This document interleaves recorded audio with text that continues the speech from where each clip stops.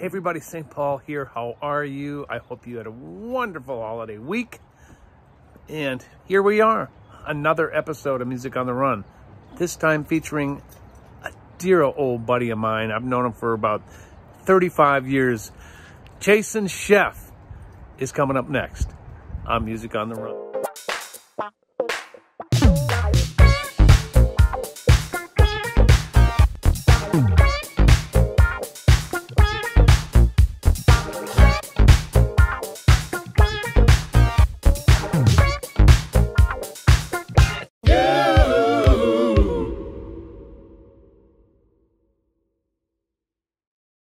Hey everybody, welcome to episode 28 of Music on the Run. Here we are in the basement yet again. Happy holidays. I hope you had a great couple of weeks there. So let's just get right to it. My next guest is an old, and I emphasize old, friend of mine. Musician, singer, songwriter, producer, educator, and a businessman who grew up in Southern California and spent 31 years as lead vocalist and bassist in the Rock and Roll Hall of Fame band, Chicago. We've been friends for a mighty long time. Please welcome to the show, Jason Scheff. Jason Scheff. Here's your jingle. Music on the run. The music on the run. Could you make it more blue? I'm with not Polly feeling at the leading chair. Music on the run. Leading chair. The lead chair. What is that? I don't know, but hey, do you mind if I give up the bass chair so you can maybe sit in on Music on the Run? The best is the person, not that I haven't done it. It's been a long time, but the best is the guy. Actually, there comes an age where it's kind of maybe not really acceptable or appropriate anymore. The guy who's kind of hanging on the side go, "Hey man, can I sit in?" That you don't know. I mean, if you came, I came, that's fine. But the guy who's like, nobody knows him. Yeah. And not that he could be great, but it's just a funny thing where when you're 17 and 15, it's okay. Hey man, can I sit in? But all of a sudden, hey man, can I sit in? Hi, Jason. There's our first rant. I'm an angry old man, right? It's the Angry Old Man Show, brought to you in part by Soy Boy Plumpy Dog. You know what? You and I met in the late 80s. Do you remember where we met? Of course I do. You have to tell the story because it's funnier when you talk about it.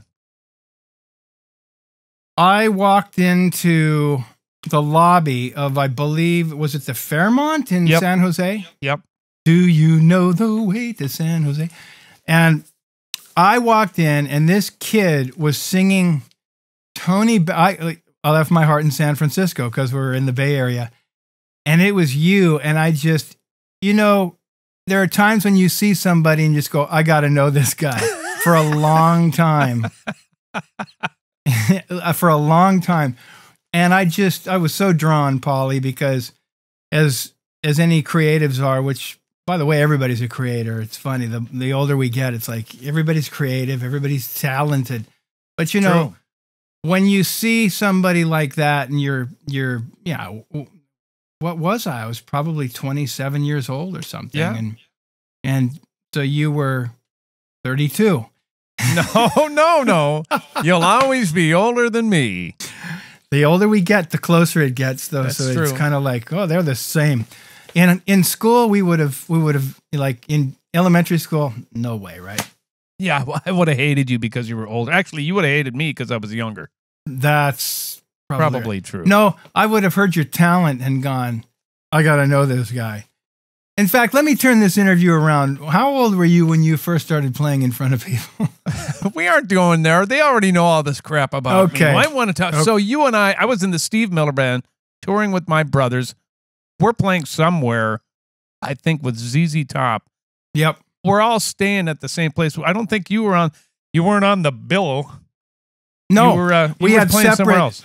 We had separate venue settings, locations. Gigs, but we all came together.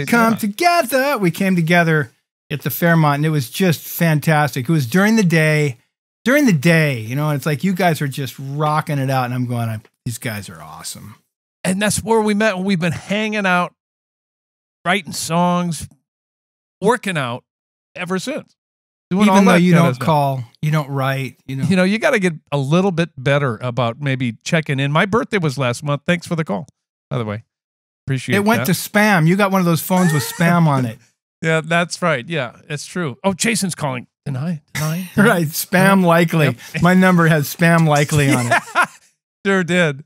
So you grew up in Southern California and a musical family, right? Who all in your family was musical or is musical? Okay. Well, my father is one of the greatest bass players that ever walked the planet.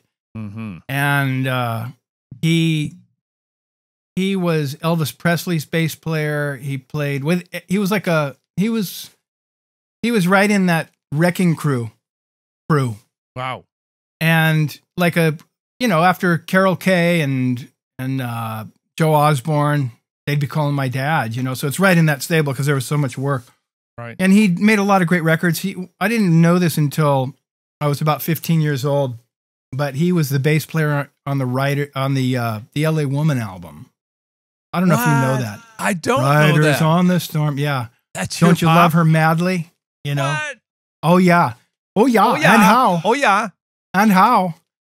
And the coolest thing is I've become really good friends with Robbie Krieger. So I'll play. In fact, 2 years ago, they have a golf tournament that I had a hole-in-one in last year. And I forgot to call you on that one. Congratulations.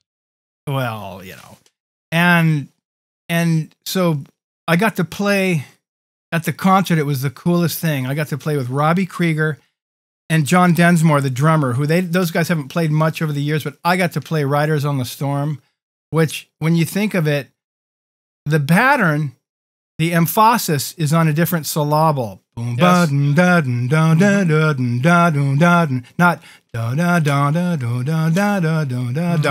it's boom, ba, boom, ba, boom, boom, right?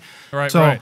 I put that little spin on it, and it was the coolest thing to watch these guys light up, like going, yeah, and it's because, my father, we've got DNA running through ourselves. Not that, I will never say that I'm anywhere near the bass player my father is. He's one of the greatest that ever lived. His note value is unbelievable, especially recording. So they split up though when I was really young, probably around 3 years old. So I didn't really grow up with him.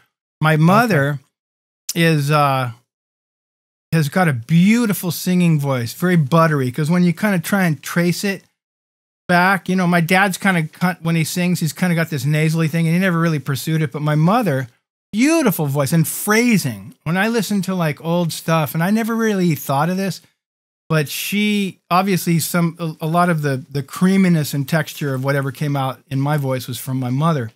And so she had a band just like you, Paulie. And I joined her band when I was 14, joined the Musicians Union. How old were you when you joined the union? 15. You beat me by a year. Oh, I love it. I think Champlin beat us. I could have lied. I know. I think Champlin beat us by another year. I think he was 13.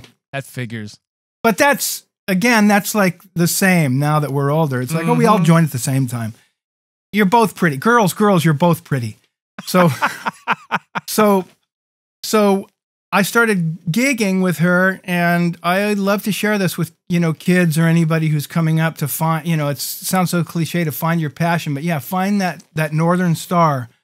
It shows you, always where to go, no matter which way you're zigging and zagging, which I did a lot of as a kid, and a lot of us did. So, but always having that thing where those experiences showed me that everything was going to be okay, that was a magic elixir, and boy, are we headed into another period where that is the case after coming out of this pandemic and people not able to get out, consume music, play music in front of people.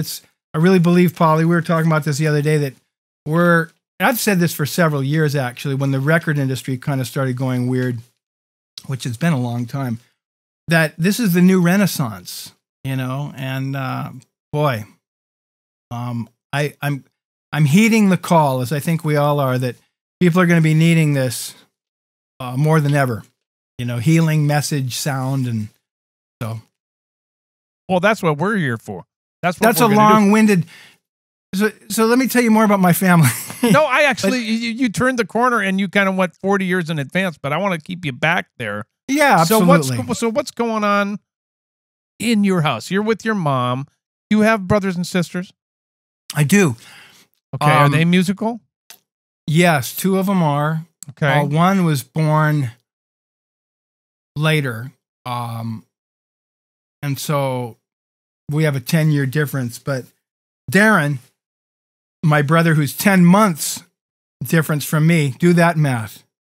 He's 10 months younger. Okay. Think about that for a second. Yes, indeed. Okay. Yeah. What was going on in that household? I can't wait. Definitely not. But what the heck? Hey, one more. What the heck? Come on. It's awesome. Though Darren's awesome, and Darren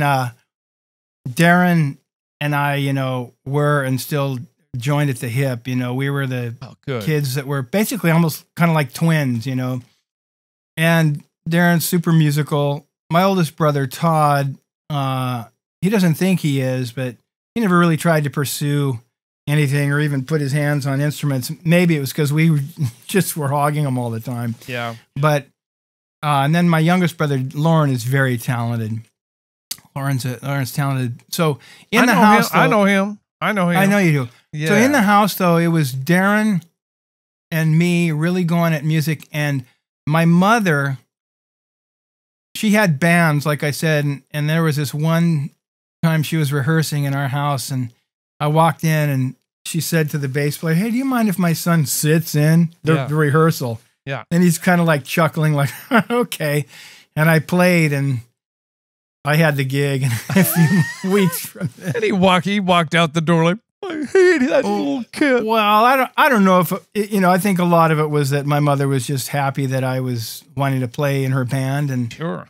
But that was, you know, that was an amazing turning point for me, because again, it was the first seed planted of, okay, you not only love this, but you're good. Well, I'll let you say that. You have the talent to be. I mean, you must have known that you had the talent to be able to do what you need because it's playing those songs, you know, and because listening to them on the radio so much, and they're simple songs. I mean, they have to be played right and played well, but it was not hard to pick them up. So yeah, so that was, and I've also shared that. You know, don't always rely on what's easy, because the bass felt like it played itself. Now, I played every other instrument, not like you, but I played, 4, not 40 other instruments like you. But I played a little, I got a guitar. I started on piano around 6, 7, we had a piano in the house. And I was picking songs out on it, and that felt pretty natural. And then I got a guitar, a cheap guitar with strings about that far off the neck. Oh. Electric too. Yeah, that was nice. Nice sustain. And ouch, man. And then Darren had a drum set. And so we had those instruments around. And so I was goofing around with them, and I was actually playing bass on my guitar before I got my first bass. Oh. And it's funny, in my first band with my buddies when I was in 6th grade, I've heard a lot of bass players did this, but they started playing bass parts on the upper strings of a guitar. And I just remembered, as I was playing that, I know that I'm playing bass. This is a guitar, but I can just feel that I know I'm playing a bass, as far as the function of it. So that was what was going on. My mom, shortly after that, a very pivotal thing happened where she got a gig in Twin Falls, Idaho, which meant she was going on the road. Right. And so she was so excited and just smiling like, "We're going on the road." And I'm going, unbelievable. And that was in November. So the school year had just started. I was in 8th grade. And one of her good friends, a piano player, said, "You can't take him out of school, Linda." And she said, okay. And I came home and she goes, I have bad news. You're not going to be able to come with us. And I was just heartbroken, but I got it. Mm-hmm. She gets up to the gig and the club owner says, where's the fourth guy? And she goes, well, that's my son. He's 14. And bless this guy's heart, man. He just, I guess he thought he saw the novelty in it. And he goes, well, I paid for 4 band members. So he puts me on a plane. I'd never flown before. My mother and grandmother, who both, we were living at my grandmother's house, petrified of flying. It was no, these people did not fly. But I got on a plane. I was the first one in the family. And it felt so awesome, Paul, the first flight. And I was on my own. I flew up there and I played this gig and it changed my life because I knew that this was my home, that this was what I was going to be doing. And like you said, I was good at it. Right. I remembered some dude came up to me and asked how old I was. And he said, man, when you're 18, no one's going to be able to touch you, it's not quite right. But what a great thing to hear. Sure. I know I'm preaching to the choir here. I know but you're a real wonder kid. So, I'm sorry. Yeah, please. You're hurting my ego right now by telling me about you. You've always been that fragile. Oh, yeah, I'm pretty fragile. Oh, that's so great. So I've known you for all these years and I've never heard that story before. Yeah. Crazy. That's how it started. And she's still around. She's in Nashville, so I get to see her. Oh, that's great. Yeah. In fact, go ahead. I was going to say, I just started writing a lyric. By the time this comes out, we'll get into this too, that there's a new exercise that I've gotten myself into musically, but this is okay to say this because then it really kind of puts the fire on me to finish it before it comes out. Yeah, right. Yeah. But I started writing a lyric about her and all this. It's funny we'd be talking about it right now, but because I've never really written a song about her and that. She's 84, super healthy. So, I mean, it's not like I'm sitting here freaking it, but I mean, listen, as we all know, this temporary thing, man, get on with it. You're very lucky to still have your mom. I know. You really I knew yours. Yeah. Oh boy, did you ever? That's not your a good key is it? for you. Maybe we should. Maybe in one of the little extras we'll put in Jason and Mom jam together in my old house. Please do it. Oh, it's so good. Yeah. Oh, she loved you too, man. I mean, we hung pretty darn hard. Okay, so getting back, because otherwise there's going to be an 18-hour interview, which wouldn't be a bad thing. How do you go from playing with your mom at 14 to getting into Keene? Okay. I remembered being in my grandmother's living room watching television, and I saw these. Okay, here I go on eight different directions. But I was this 14-year-old kid, right? And I was starting to make some noise, and a lot of it was that the guys that I was running with in my community. We grew up in a beach community, so a lot of these guys were just playing surf music, which was popular. I was not in popular bands, because I was starting to go off into Earth, Wind, and Fire and Weather Report, and that was not cool music to the masses, in junior high school, high school.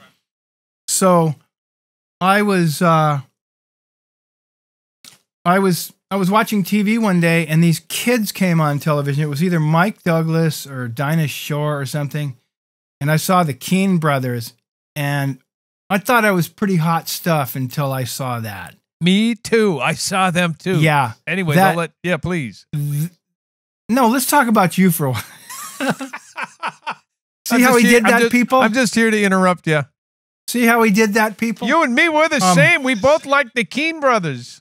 Yeah, well, it was a great thing to happen, too, because it right-sized me, which was a good thing to happen at that age, that I went, whoa, these guys are light years beyond me. This is world-class artistry, recording, everything. Yeah. So I remember telling my mother, and it's so weird when you say these things that when you don't really fully believe them, but you're putting seeds out there, you're planting seeds, that I said to her, if I could ever meet those kids, I know we'd make great music together.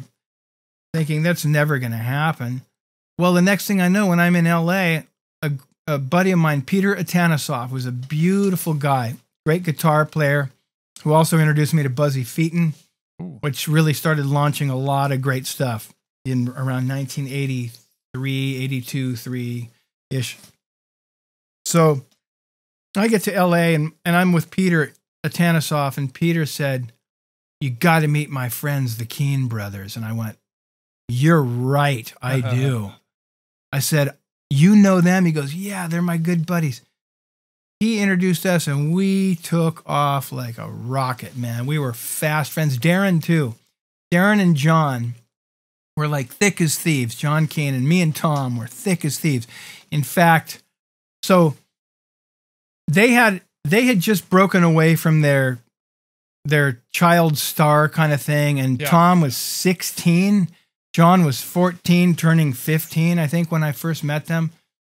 And Tom was just so advanced because he had secured himself a record deal that he was producing for Japan, and he was basically starting to get away from his whole structure, you know, of what he had going before, which basically was his father, which is an amazing story. Bob Keane produced Richie Valens and Bobby Fuller 4, and Delphi Records is Bob Keane.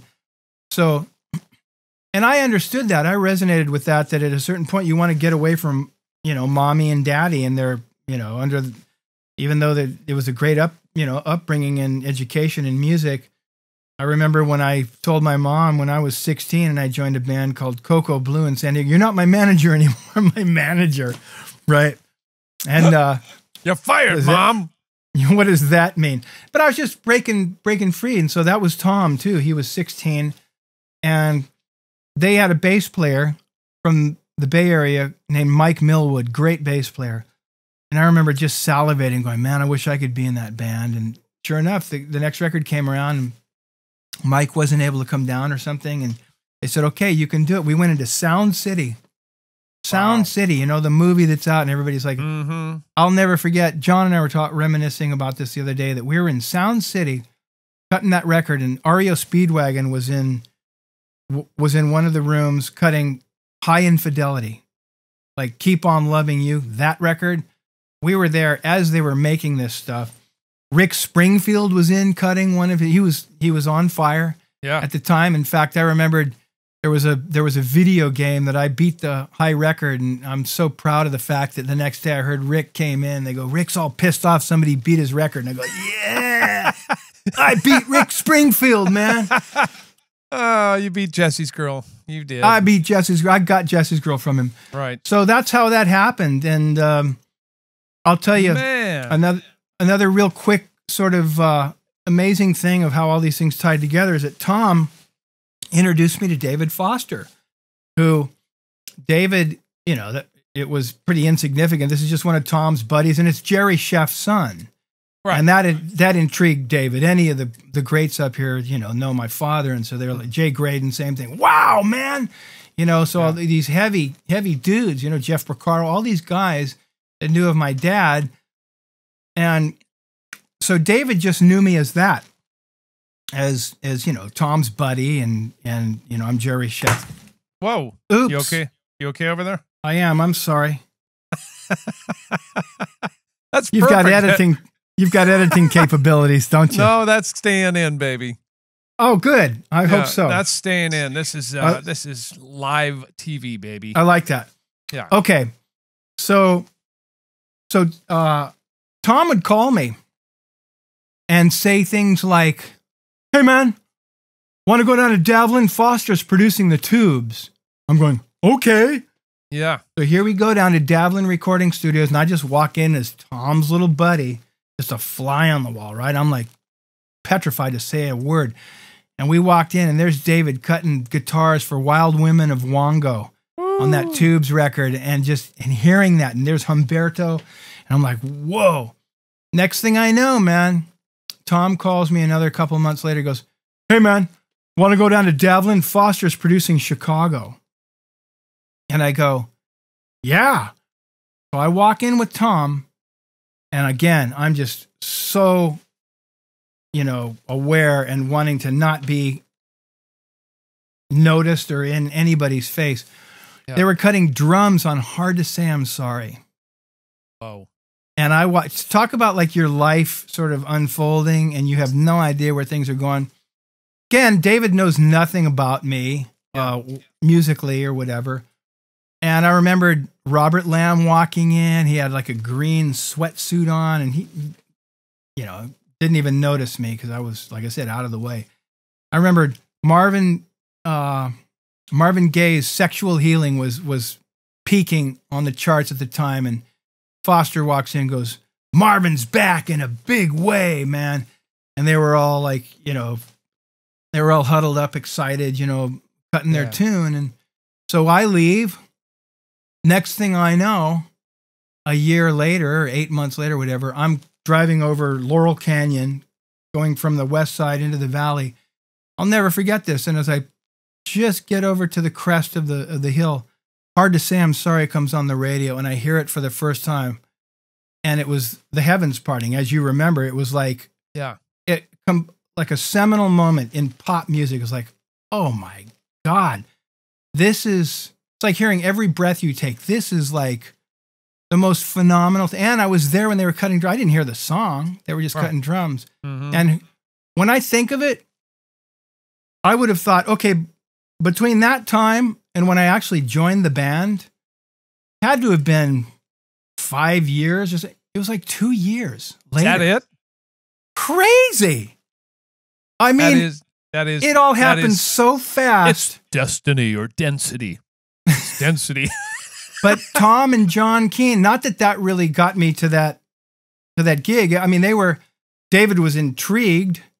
Yeah. And there's an interesting story what happened on day one of the vocals, which I'd love to share at some point if you'd like to hear it. But and Champlin knew me, but he knew me as a bass player. I was playing in a guy named Carmen Grillo, who was playing guitar for Tower Power for a while. Great singer, guitar player, like a mini Champlin. He's from the Bay Area. These guys were really tight. And I was playing bass in Carmen's band.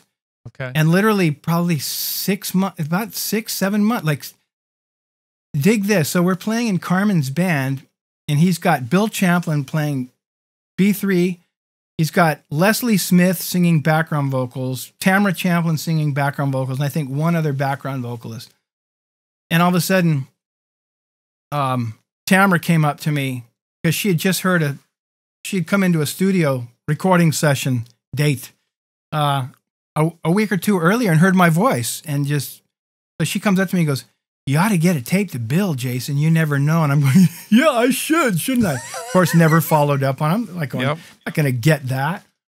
And then I remember the day Bill walks in and says, Cetera has just left the band. And that's the day. That's why she'd say get a tape to him, right? Got it. And so I didn't think anything of it, but the way it happened in a roundabout way, like 8 months later, like you said, density.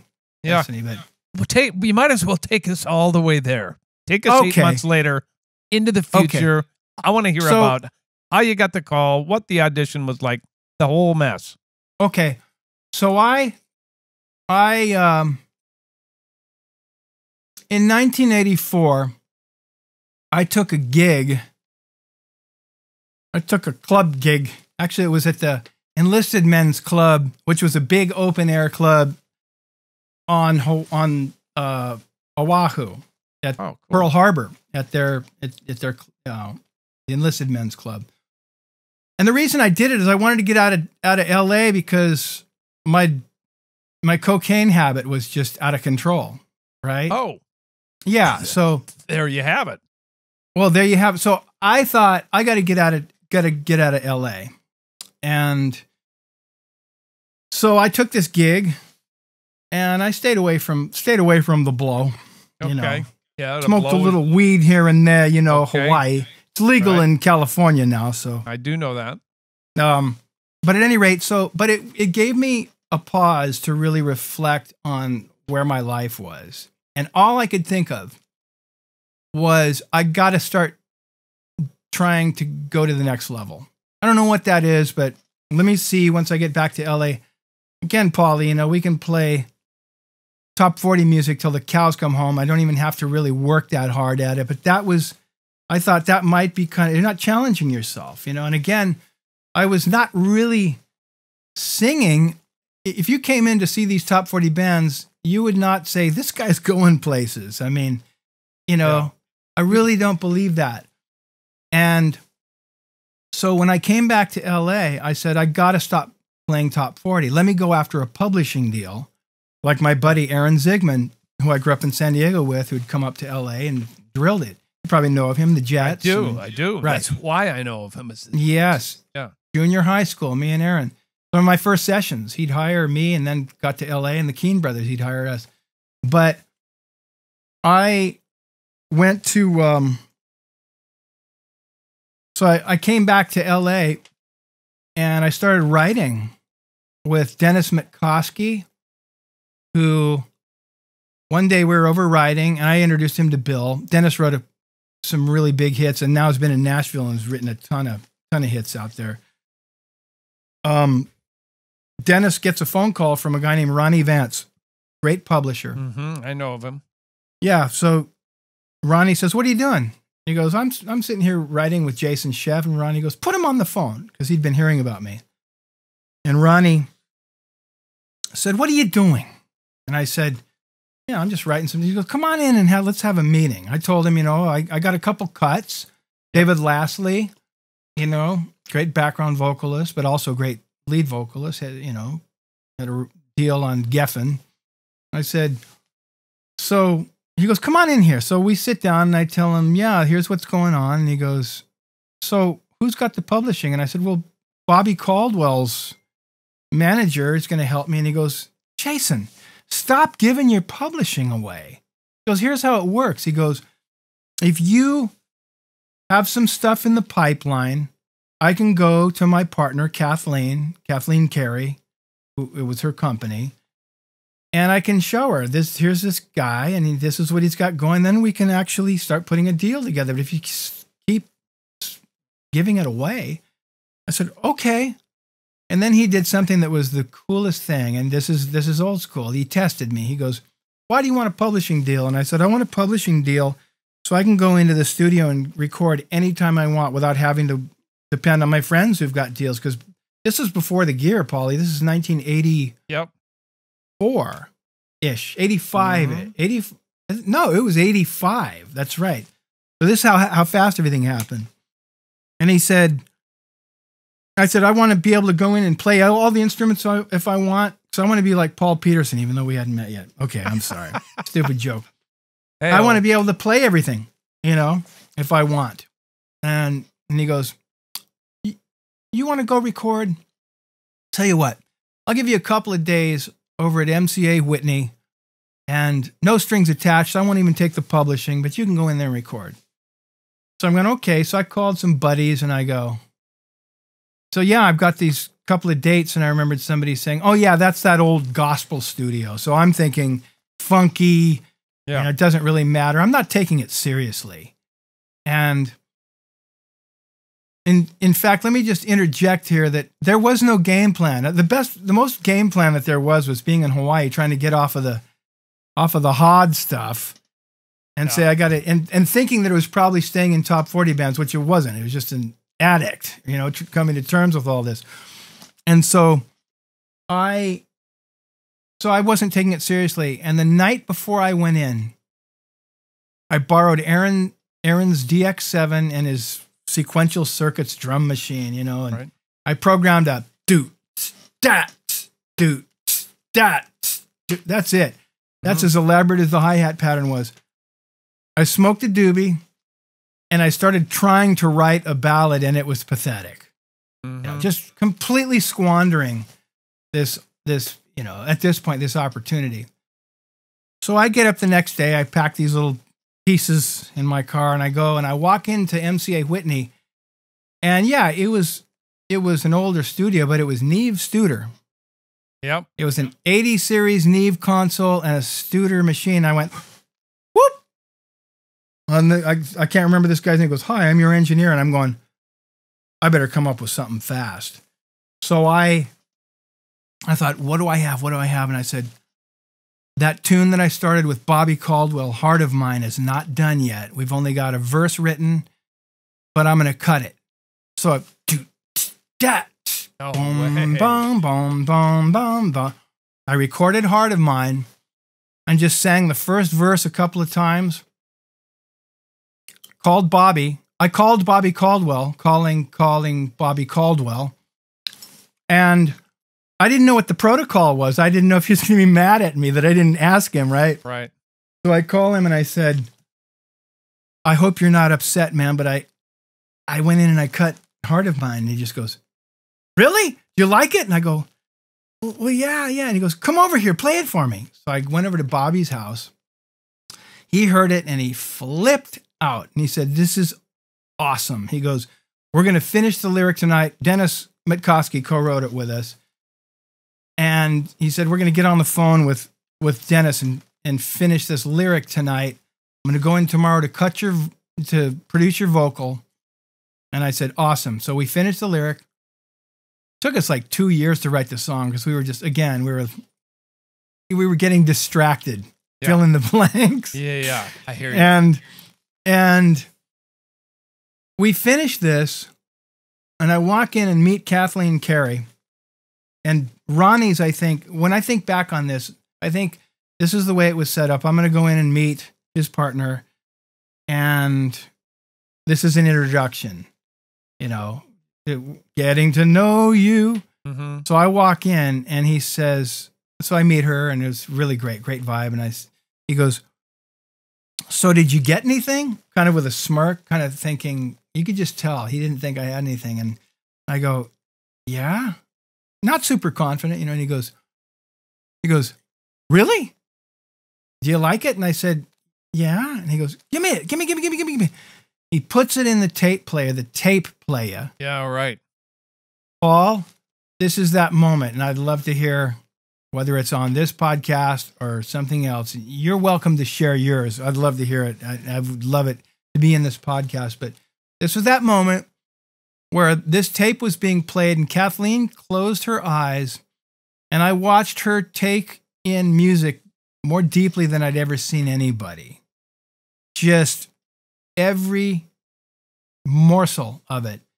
And the song ended and she opened her eyes and looked over at Ronnie and said, we've got to sign him immediately. And Ronnie goes, well, wait a minute. Don't you want to go on your vacation? That she was going to, she goes, no. Get a lawyer and we're signing him immediately. Based on that one song of. That was a hell of a song. It is a hell of a song, though. Well, thank you. It is. Woo. I appreciate it, man. And so that, continuing on with that, I get this publishing deal. I'm still kind of dabbling with the bad stuff. Yeah. But kind of starting to think I got to get it together here. I'm actually rising into a more professional position, but everybody else was nuts too back then. This is 84, right? I remember being nuts in 84. Do you know anybody? You've read about it on the internet? No. Yeah. I don't know what you're talking about. So I had 3 songs in my catalog, and Warner Brothers calls Kathleen and says, it was Michael Austin, calls her and says, do you have any songs for Peter Cetera's solo album and or somebody to write with him? And she goes, well, we just signed this new kid. Let me send you his stuff. So she sent my 3 songs over, and his assistant called the next day and said, who's singing on these demos? And they said, the writer, Jason is. And I go, okay, thank you. Hangs the phone up. I get a phone call from Kathleen saying, something's going on. I don't know what it is, but I can feel it. I've been doing this a long time. Get ready. And I'm going, for what? She goes, I don't know, but something's going on. During that week, Paul, that demo of Heart of Mine and a song called Nothing's Gonna Stop Us Now that Buzzy and I wrote that ended up on Chicago 18, the first album I did. That tape circulated to the entire structure of that band and industry. Warner Brothers, David Foster, Chicago, HK Management, and all of a sudden, a week later, I get a phone call saying, we think that you're the new lead vocalist. Can you come and audition? From Want to go down? Foster's cutting drums on, right? This is 2.5 years later, man. And I'm going, it's funny. I get this question so much of like, how did you have the confidence? I said, there was no way it was confidence. It was like, this is probably not going to work. I mean, I don't think anybody thought it was going to, Right. Truthfully, I don't think anybody thought it was going to work. I think the record company was probably hoping Peter'd go out and do his solo stuff and that, you know, he'd take a break and they'd come back and he'd do Chicago 19. But it was, I went and auditioned the first time and I was, of course, super nervous. It was Danny Serafin's home studio. So we were just, my vocals were coming out of like monitors that were in the other side of the room. Not that that's even an excuse. I mean, I just, on that level, I was not ready to step in and front this group, you know, live. If we went out and played a show the next day, who knows what would have happened. But they were going in to cut the record. Right. And next thing I found out, sorry, David, I got to tell this story because it's awesome. And I've thanked him about this. That next thing I found out, Foster heard our demos because we went in and cut demos once I got the gig. They made me audition twice, by the way, which was totally fair. I mean, yep. And then all of a sudden just saw that you had the gig and people always said, man, you've made it. And I go, no, you just got an opportunity. I mean, it was like, there's a lot to have to get through here. But that was it. You had 2 auditions you were in, and then you were like, now what? You're cutting a record.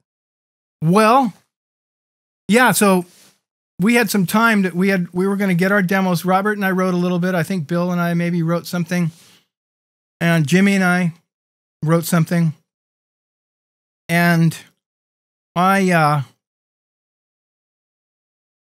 we finished those demos. And I remember saying to Robert, I should probably go in and redo some of these lead vocals because I was kind of sick and not feeling great. And I made a mistake that I'll never make again. And I love sharing this to up-and-comers too. He looked at me and said, don't worry about it, man. It's not to show him the vocals. It's to show him the songs. Well, you've proven yourself.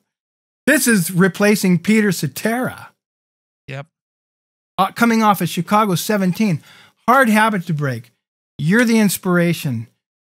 Hard to say I'm sorry. Pounding the radio. Yeah. They went and took the American Music Awards for Group of the Year. And this is David's first listen at he's got to work with. And what happened was we had cut a great song called Niagara Falls that Bobby Caldwell and Steve Kipner wrote. And of course, Bobby's vocal was just ridiculous, right? David hires him and brings him into the studio, gets him on the mic, and of course, is just mind blown and corners him and says, you got to bail me out, man. He goes, they made a mistake. They didn't get the guy. And Bobby goes, well, you got to know this is really uncomfortable for me. Jason's one of my best friends, man. Sure. And David goes, well, I'm not saying to fire him. You know, just you got to come in and sing the hits, which that would have been completely, I would have loved that. In fact, I thought that might have been what my original role was because Mickey Thomas was being talked to about it and Richard Page. And if they would have just let me come in to play bass and maybe sing a song or so, that's really what I felt ready for. But man, to the day I die, I take a bullet for these guys, and particularly Robert Lamb, because Foster called all of them, and Danny really stepped up. You know, he said, man, you guys made a mistake. You know, and they said, sorry, you're working with him. He's our guy. Wow. Right? Really? Now, if I didn't deliver, I mean, they were being fair enough to give me a shot, but that's really who these guys, that's how they've always been. It's like really, you know, really wanting things to work out and fair to, you know, coming into this thing. So I went to the studio on day one and we cut Nothing's Gonna Stop Us Now. Luckily, I knew the song. It was mine, you know? Right. And it was the weirdest thing because David had some songwriting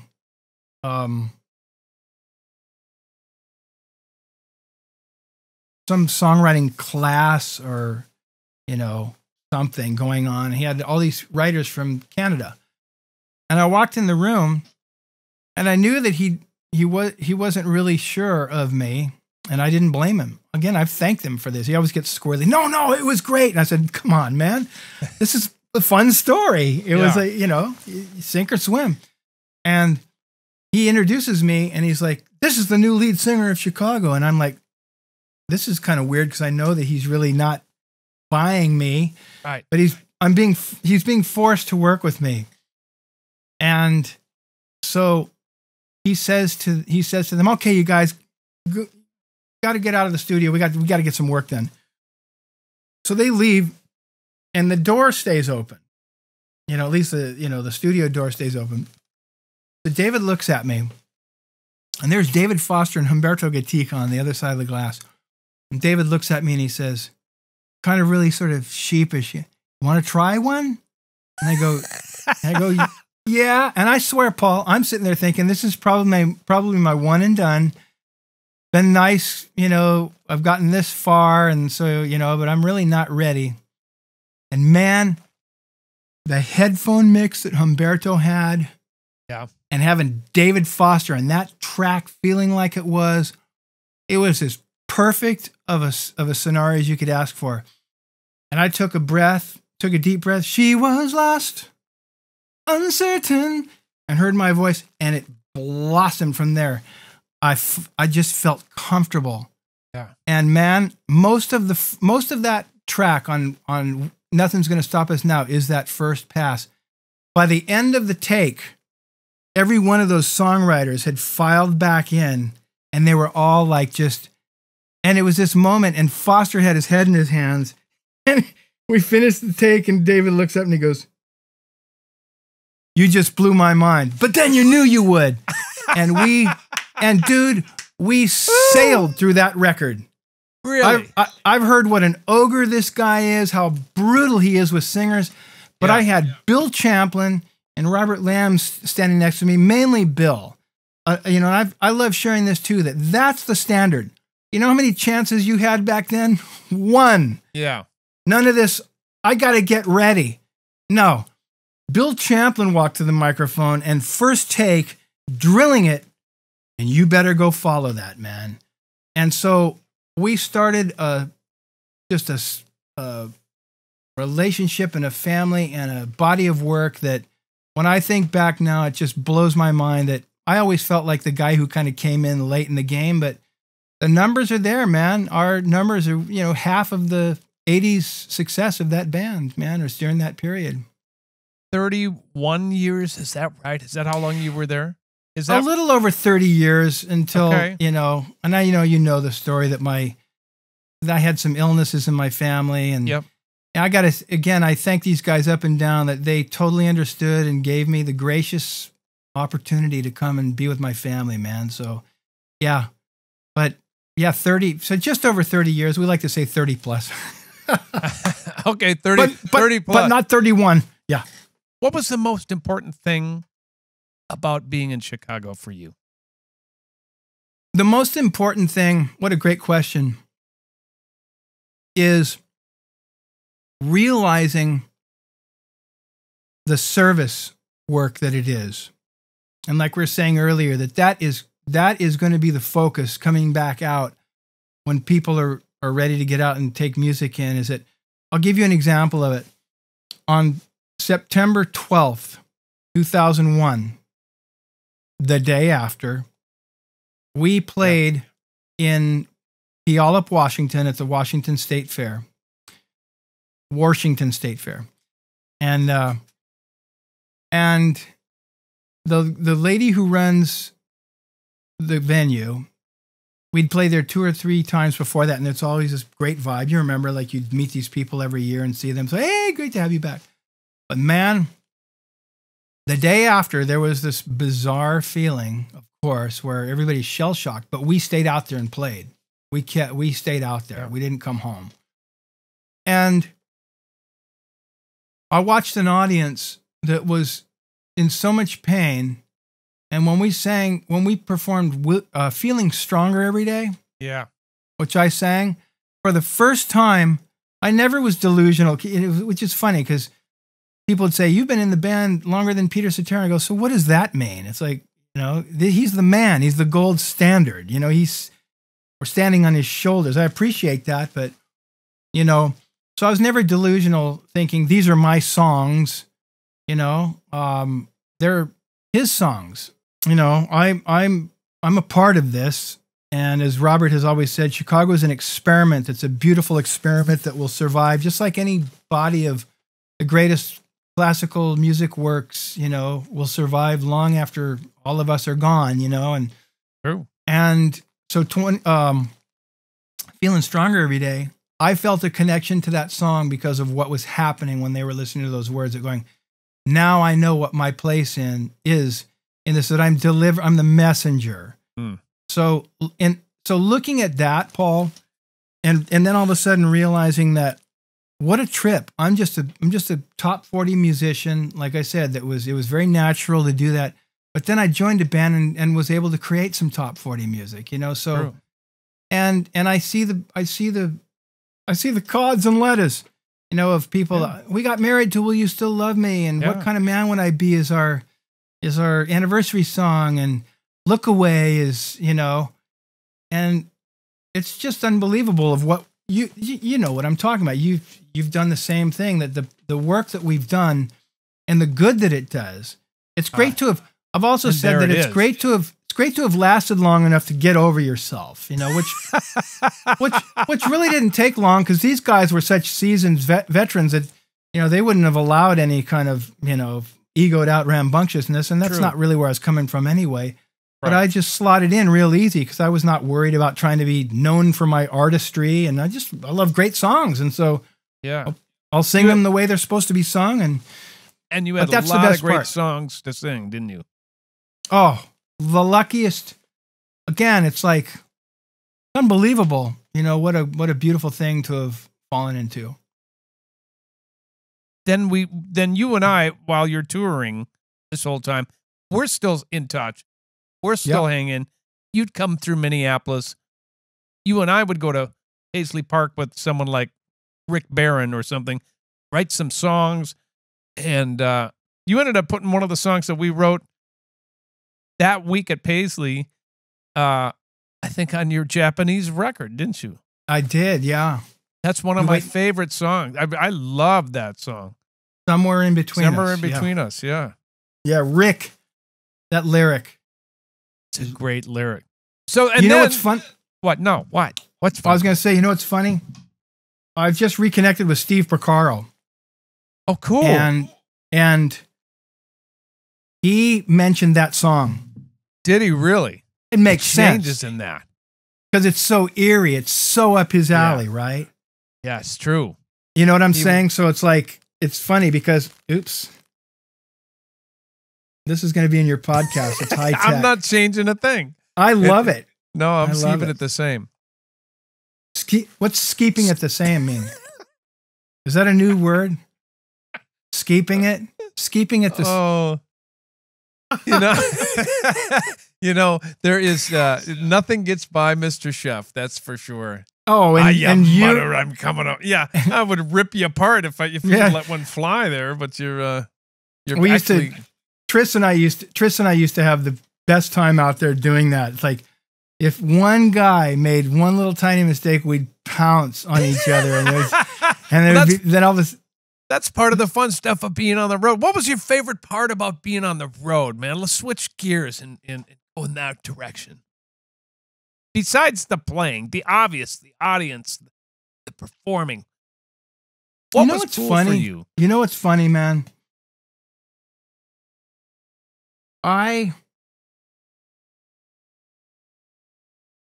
Since I came home to take care of the family and really just make sure that I'm not gone that much. Mm-hmm.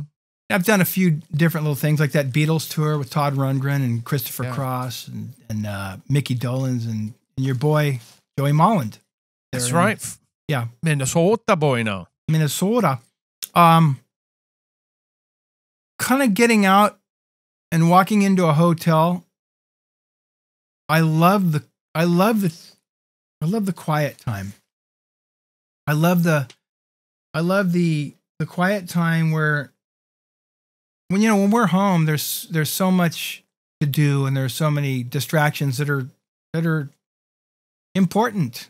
Mhm. You know, we need to get things done. But when you have that pocket of time where you're going to go out and you're going to work, I just kind of dabbling in it since 2016 has reminded me that I love that. And it's funny because I got a new band with Jay DeMarcus of Rascal Flatts and Dean Castronovo, who played with Journey for 18 years, incredible singer in bad English. Yeah. And so we're going to do some dates next year. And, I just started thinking about, when I go out and do these personal appearances, of how much I love those little pockets of time. And I've been reading some stuff lately, not to go too weird and deep and heavy, but Good. how humans evolved and what was going on. And then this makes sense, man, that we're really designed to be searching and discovering. You know what I'm saying? There's a nomadic thing about human beings. Once they all settled down and, a lot changed, a lot of good, but there's an inquisitive thing about just getting out there and exploring. That's the word, exploring. Yeah. And so I'm realizing now and Lamb was always like this. He'd use the word wanderlust. And it just makes sense. It's not running from anything. It's important. You go out and things happen. And then you come home and, you deflate and decompress. And it's that I love about it. That's all? Yeah. I thought you'd be going on for a while longer. Okay. Well, of course, the music. No. But I'll tell you, that's a great question because that's really what it is. The last time I think I walked into a hotel and realized I was only going to be. Actually, we did a couple of charity things out in Nashville with our band, Days and Deans and Chris Rodriguez, your boy, and Tom Yankton. The band's called The Rise Above, and we've cut a record album. Right. It's really cool. Have a great team. It's basically Rascal Flatts engineer Derek Basin, who also makes has made every Luke Bryan, Carrie Underwood record. Wow. He's up to about 78 number one singles at this point. But boy, what this guy does with your voice, Paulie. Yeah. And you know what's cool? When we get in and we start recording, and he's the generation right after me. So he's probably in his early 50s. He grew up on all this stuff. Loves hearing the stories of the great old engineers and Humberto and all that stuff. But boy, this guy is just phenomenal. And so is that good enough of a tangent to go off? That's a good. Didn't mean anything. I want to bring it back to you and me when you were coming in through Minneapolis. You came on to my house and was at my kitchen counter, and you went, Paulie, I got this thing that I think you're going to be really interested in. I'm like, okay, what is this now? What is Scheff doing now? Right. Like, no, really, I think we should do this together. It's called P90X. Like, what?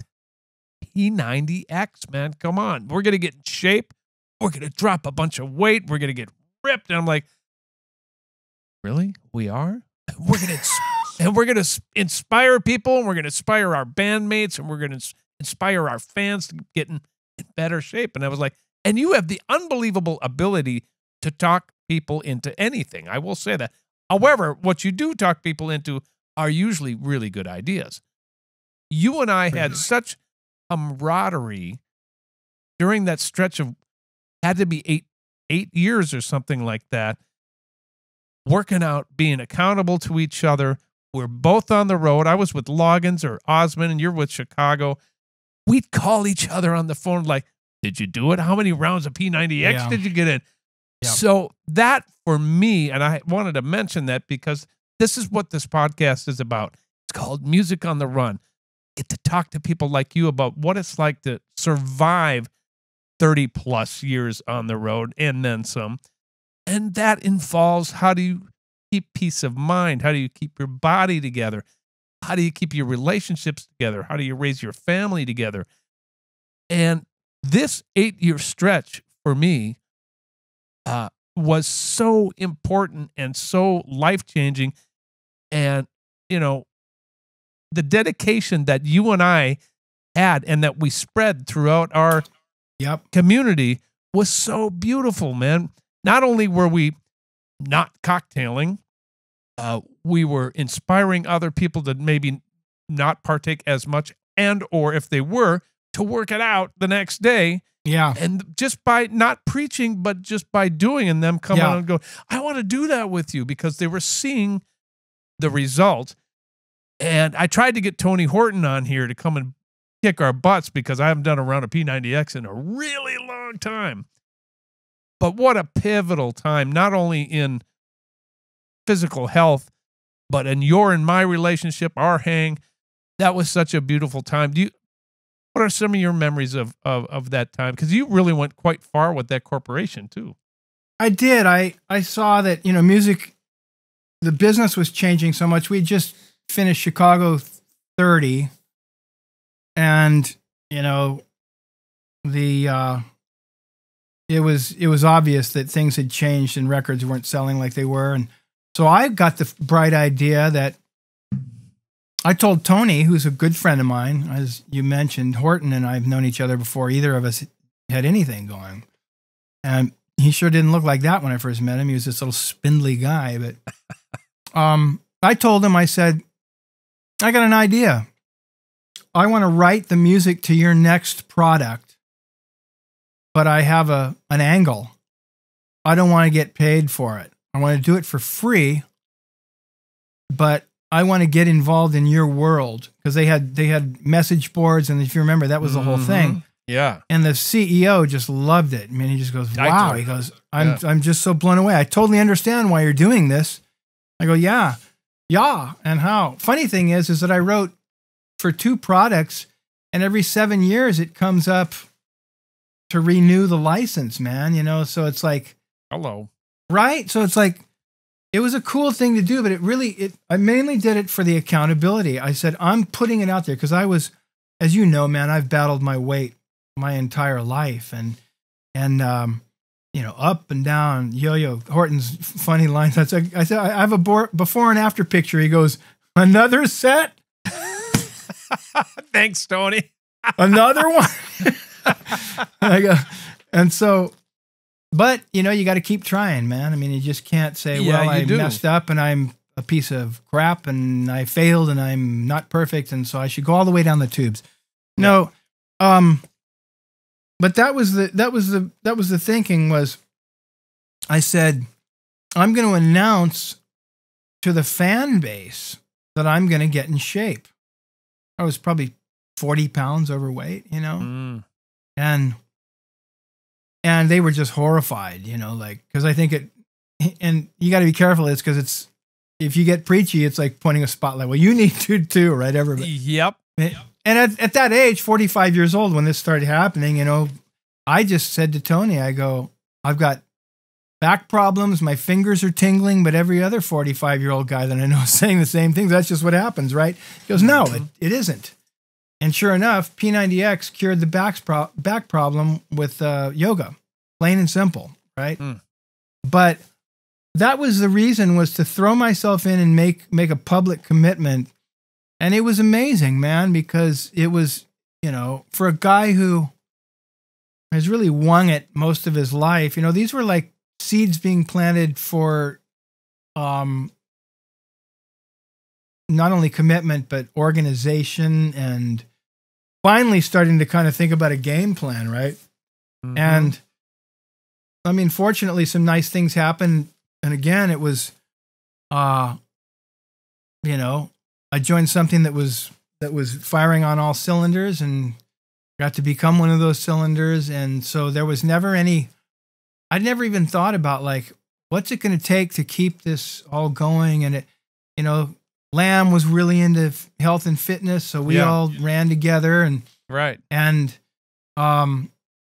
fortunately, you know, I took some vocal training leading up to that obviously, you know, was a big part of, you know, so again, I wasn't thinking about it, but get it done before, get the reps in. I always tell people, get the reps in before the opportunity comes, because then without even thinking about it, you'll have, as Seth Riggs said, you'll have a technique that'll last, and he's right, you know?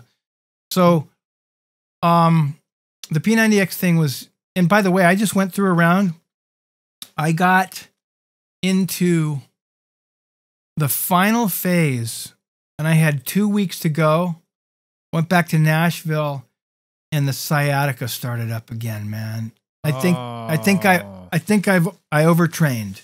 So my wife and I've been, my wife and I've been talking about this. Even Tony says, like Tony, a lot of products that have come out, they're like 25-minute workouts, 20-minute workouts. So I'm letting this rest. Yep. And it was such a drag because I was on fire, man, just super strong. I, you know, had some pounds to lose and still do, but just getting back into it, Paul. And I thought of all the stuff, like you're saying, it's in us now, in us. And by the way, you're very inspiring with the runs, with the jogs and all that stuff. I love that you put it out there. I do, because I think it's good for people to see you out practicing what you preach. I'm like, hey, I'm not the fastest. I'm certainly not the best runner, but who cares? I'm out here having fun. And there's the thing for me with running is my brain gets to like, deflate for 1 second. So I don't have to be 24/7. And you know how I might have nearly as much energy as you. It's damn close. We go until we sleep. So I get up and I'm on at 5:36 in the morning until I pass out at 10:30. But in the meantime, I get a lot of stuff done. I'm healthy because I take my runs. I am inspired because I do deflate my little brain to get out of my own way. Yeah. And hopefully that brings some sort of inspiration to people out there in the fan base. That's why I do it. But you and my brother Billy before you was such a huge contributor to me staying in shape, speed skating, all that stuff. And then P90X coming out, trying to get ripped before I turned 50, which I did. Yeah, you sure did. And then learning to love to run. And that was Kenny Loggins' fault. I think it's cool that we can pass that on through our fan bases, that it's cool to do that. And it helps your creativity too. I love to run too, man. And I'm just wondering if maybe my knees are really but I got some weight to lose too. And I know that's not good on the knees, but I love to run. And I've been running during this last round of P90X. I got you know what I like to do? I don't care about, like speed or that kind of distance type of stuff. I love inclines, man. Oh, I love inclines. I love inclines. No. I love to run up inclines where you're barely even moving. It's so steep. No. You talk about, you know what's funny about it? Because it's almost like mountain biking. I don't know if you've ever gotten really heavily into that, but no, not really. Mountain biking or even cycling in general, you cannot blow it all out. You got to find the cadence and talk about a meditative, like what you get with running, man. Mm-hmm. It's the best thing because you're basically taking your body and your heart to a place where it's right in the zone. If you're going past it, you're not going to be able to keep going. So I got a really hilly run that I go do. It's only like 2 hills, but they're it's not like up and down and up and down. But that run is about an hour and 20 minutes, so I don't know what that is mileage wise, but you're not, hoofing like the whole time because it's not flat. But I miss plenty. It. I know you're inspiring me, man, it's like the sciatica. And then there's a weird groin thing because you know what it was? It was the legs workout in P90X. I remembered when I was doing like the side lunges Oh yeah. You know, with some weights and you know, bouncing up quick. I remember thinking, this feels good. This feels okay. But I remember this is how I hurt myself the last time. And so, sure enough, man. So don't overtrain. Don't overtrain, but do some sort of physical activity. Absolutely. I think it helps creativity for sure. Well, when you were talking about that, it made me think of two things, really achieving two things at least. One is getting the endorphins going and the heart, you know, moving, and just that whole, basically it's a high, right? Yeah, it is. Yep. The other thing is, and when you say it just gets you out of your head, I call that, it's putting a pause in the day, whether it's a meditation. That is meditation, though. Running is meditation. It's true. But it's putting a pause in the day. You got to have some type of a pause. That's the whole, you know, and I meditate, you know, I got some cool apps, you know, guided meditation and stuff, and it's beautiful. Send them, please, would you? Okay. I don't know if I could sit still long enough to enjoy them, but we'll try. Boy, you'd be surprised, because when they're guided too, it's really cool because there's something going on. So it's not just like, okay, start out at 10 minutes, but here's 20 minutes of just sitting there with nothing. But it's that, yeah, we need to pause. Yeah, we do. So pause for the cause. Just because we're working on about an hour and 10 here, I want you to give a little advice. You raised a family while you were on the road. You successfully raised a family while you were on the road. You kept your marriage together. What do you think is the most important thing you can tell the next generation of musicians about successfully navigating life on the road? Well, first of all, you have to have the right partner. And for me, I do. My wife is fiercely independent. But you just know that, you know, we need each other without being needy, but you have to have the right partner. If somebody's freaking out that you're coming and going, good luck. I mean, you know, you got a great one too, man. I mean, come on. You named her wifey about 20 years ago, and I still call her that to this day. Yeah, well, you guys had a little pendant made, so you bought it for her. Oh, okay. You did at the Minnesota State Fair. Anyways, I digress. Go ahead. Anyway, so you got to find the right person for starters, and then that's like 99% of it, because you can't be going out there like my son JJ. He's 22 and he's signed to. He doesn't really talk about it, so I probably shouldn't. But he's an Interscope artist. Oh, sorry, wow. JJ. Sorry, JJ. I'm going to out you. Yeah, that's great. He's so cool. He doesn't talk about it. He's never really gone out, you know, and said, "Hey, congratulations to me," or, you know. But he's, you know, he's just getting his life going, and we've had some really great talks, and his mom has, of like that. You really need to make sure that you are not involving yourself in a way that's gonna create that friction while you're out of town. He's 22 years old, so if you find the one, although he's so sweet, he says, "I really want what you have, family." I said, "Awesome, but just for right now, during this cycle of your life and career, if you can, you know, if it happens, it happens, but don't go running after trying to find something, because you got to find the right one. Otherwise, it's, you know."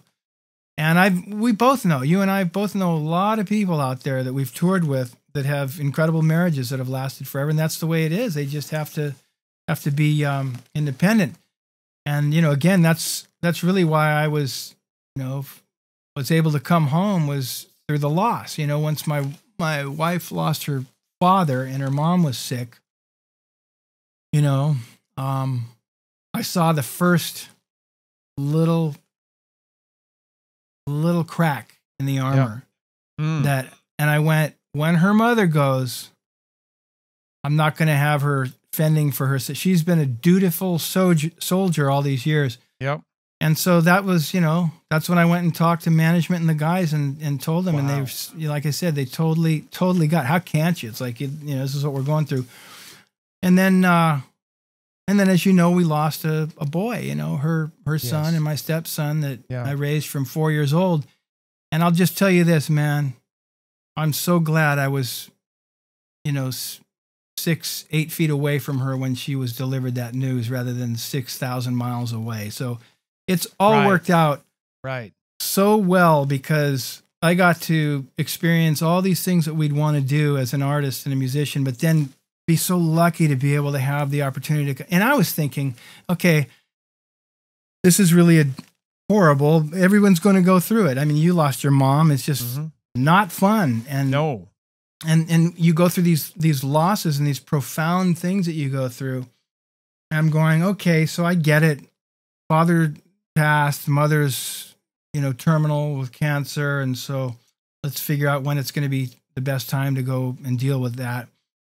And I'm thinking, okay, I'm going to come home and be the, you know, here I come to save the day, right?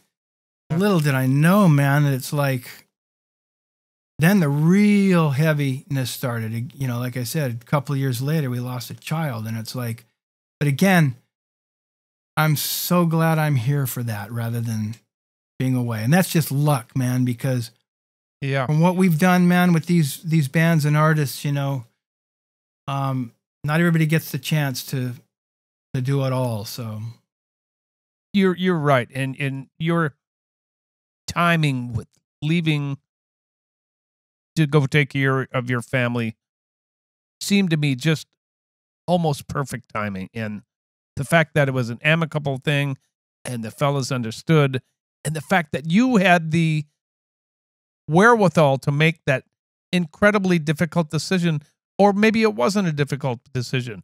Yeah. Knowing you, I mean, you were like, I'm out. I'm going to go take care of my family. Well, it's like we've all been through so much together. I've been through the loss of, you know, my bandmates' parents, and I don't think, you know, kids yet or anything like that. Hopefully never. But, well, Champlin lost a son. But that's not a hard thing. Do you like this blue thing that, as we've been talking the whole... It just kind of changed your whole vibe in there, Hold on a second, let me...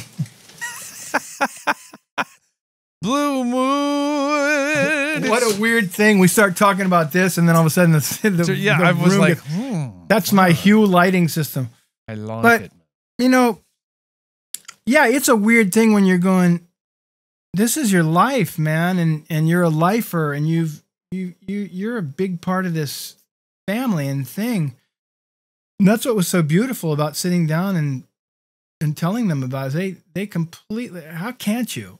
I mean, how can, well, and again, it's not like we're in the middle of making hit records, right? It's not like we're coming off of Chicago 17 or 18 and going, you know, listen, all the heavy lifting's been done. We've made all our hit records, you know, and so now it's like, it's just a beautiful thing to be able to continue to spread this music. But when life is hitting you, yeah, that's a testament to where these guys are at, man. They're just, and it's a testament to where you are at, to recognize. Well, but family is so incredibly important. So to these young people who are out there, so it's the partner, pick the right partner to be successful. And listen to your heart, I guess, right? Yeah. I mean, yeah, it's, you know, it's funny, Paul, is that people, I see this a lot with younger people, that they really think they have to have it all designed and figured out and plotted and planned. And I think that there's something lost in the simplicity of how we came up, that if you love music, play it. Find other people that love to play it. If you're good, you'll find other good people to play it with, and they'll want to play with you. And then if you want to keep taking it further, go, you know, put yourself in the right positions to do that, and try your hardest to choose wisely with who you, especially if you get married, who you're going to spend the rest of your life with. I mean, and that's a stroke of luck too, because you can at least, you never know, right? But it's but don't worry about it so much. you know, because so much of it's fate and in God's hands, whatever you want to, you know, say it. It's the truth though, because like my story, you know, I'm a guy who just was a natural bass player, and I just put myself into a position to have to work a little harder at something, and that was vocals. And luckily, the opportunity came that I was very comfortable in, you know, but you can't plan that out and design it. Do your best, you know. I mean, I lost some, you know, I lost some auditions that broke my heart. I almost got the gig with Shaka Khan a couple of years before that, and that was perfect for me. I'm going, man, and I was close. Yeah. Almost got the gig with Oingo Boingo. Right. I almost, not almost, but you'll appreciate this because this is so similar to your world. But I went and auditioned for the Crusaders at 17. Wow, and I didn't know they that. dug me, but I just didn't really have the solo chops. I didn't read, right? Oh, right. But they stayed in touch with me and had me back when I was 19 to audition again. And still I was getting more into the singing thing. But yeah, Paulie, it's just don't worry about it so much. You know, get the reps in, try and find a great partner, or not. You know, don't worry about that just yet. You know, just be straight. Your partner is your art. For a while, can be. You know, for a while, it's like dedicate yourself to that, and then, you know, trust that the right things are going to come along. And you know, one of my favorite questions is when a parent will say, "What can I do to motivate my kid to play?" And I go, "No one had to motivate me." It's true, isn't it? No, yeah. And you play because you want to. And then you start thinking about it. And this is where it's gotten, you know, with the whole parents grooming their kids to become superstars. And it's like, I get it. You may be looking at the next Jaco Pastorius or Tiger Woods, that level of talent, and they may not want it. So is it up to you to say that's something that is squandered according to you? Yeah. You know, it's a fine line as a parent of how much do you push your kid, because kids are naturally they can be not necessarily into practicing or whatever the case may be. And I remember with my own children, you know, taking piano lessons, going, you know, we got to go over this. This isn't just going to happen. You know, we have to go over this. I mean, look, I didn't like to practice when I was taken from the nuns either. I'd be in there playing Stevie Wonder. So I was like, how do we figure this out? And you find your way, you muddle through, and you do actually figure out what that balance is. It's different for everybody. Jay DeMarcus has told me his dad, who just passed away, bless his heart, Wayno. Wayno was the type of father, really talented keyboard player, singer, played left-handed bass on a Fender Rhodes bass. Yeah, baby. And Columbus, Ohio, just a rock star in the clubs. And he made his kid dig for it, man. He made him dig for it. Although he'd sit him down and he'd teach him some stuff, but he didn't sit there pounding away at him, and it motivated Jay to keep working. And then his dad, when he wouldn't get it right, his dad was not tossing roses to him. He goes, "That ain't it." Yeah. You know, my son's Connor is 19. He's a bass playing, drumming freak talent. Really? Yeah. But I never tell him to practice, never tell him to do anything. And for a while, he was 7 years old, I think, when we were in LA before we moved to Nashville. And he went to one of those rock schools. It was School of Rock at first, and it turned into Rock Nation. And so JJ was there, and he was playing drums. And I got Connor his first little bass, little tiny bass. And he shows up with his little suspenders on, trying to have a little rock look. And Tracy says to them, "Can my son Connor?" You know, well, you know, they usually don't let him, you know, play bass in these bands till they're about like 10 or 11 because they can't even really hold the strings down. She goes, "Well, okay. Well, can you just hang out for the day?" And she goes, "Sure." He was in 3 bands at the end of the day. He's that good. he's got Jerry Scheff innate pocket and feel. It's like the kid's feel is unbelievable. Don't just sell yourself natural. short. He's got yours too then. Well, I appreciate that, but it sounds better when you know. Of course it does, but you know true. what? You know what? He got lit with the drums at a certain point. And I've told him this story. It was not as natural as the bass. It was not like when JJ and Connor would play in their bands when they were 10 and 7 years old. It was otherworldly. It was like that Van Halen thing of like this brother, like you guys. You guys play together, and I'm sure when you were kids, it wasn't a baby band. It was like some world-class stuff going on, like the Keane brothers. So Connor and JJ have that. And then all of a sudden, JJ didn't want to hang out with his brother, and he wanted his buddy, like in his school, and his like, fifth grade friend. So he kicked Connor out, which Connor didn't care. He was like, he's a go video game. And JJ started playing with this bass player, and it turned into a baby band. It was just like, okay, it was silly. It's like, okay, JJ didn't even sound as good as he does because the bass player was just a kid, right? The minute he started playing with his brother again, I mean, they'd play Gravity. Really? Mayor at that tempo, and just deep funk, man, pocket like that. Ooh. And so Connor started playing drums, and I remembered thinking to myself, okay, but he wasn't touching the bass. And after about a year, maybe 2 years, it started bothering me. And I almost said to him, why don't you pick that bass up again, man? Because you're really natural with that. But I didn't say anything to him. He was playing though. So this is a difference of like somebody who's not practicing, but he was not exploring what I felt his natural gift was. But he was listening to a lot of Jeff Porcaro, and one day I pulled up in the car and I heard his right foot, and I went, wow. Yeah. It finally happened. And then and then his 16th note hi-hat, single hand hi-hat, 16th note. And I just said to him, now you've become the kind of drummer that I love playing with, man. And he's phenomenal. And I loved sharing that story because I didn't mess with it. He started playing bass again. He plays them both, and he's phenomenal. But rather than getting in I just let him find it. So I'm with you.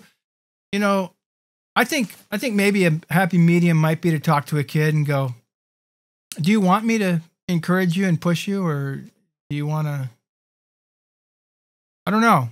It's a good maybe we have another podcast on how round table with this. It's good. We should, because I think that's important. Parents don't know how hard to push their kids, especially if they're not musicians.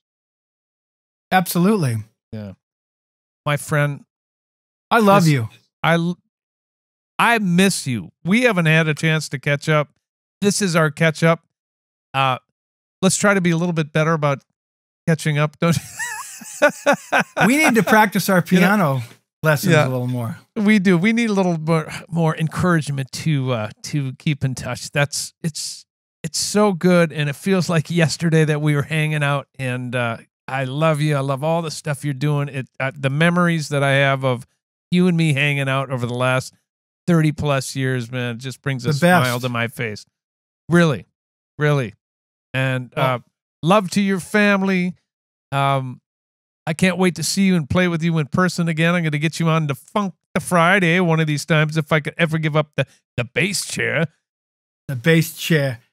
Look, you're just hogging it all. I'm playing bass. Now I'm playing guitar. I'm playing some keyboard. So listen, guess what? You see the drum thing I did?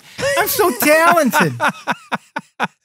I love you, brother. Have a great Have a great New Year's. That's what it's going to be. Yeah. And we'll see you on the other side of COVID. Is there more than one that's coming up? More than one. New Year's? Did I say? And with that, we're out. We'll see you in 2 weeks with the next episode of Music on the Run. Ow, where I gone? Music on the Run was hosted by yours truly, St. Paul Peterson. Edited and produced by my buddy Davide Raso. Video editing by Ivan Sebastianov. And a very special thanks to the people who financially support this podcast. And remember, when I think about the girls who've touched my life,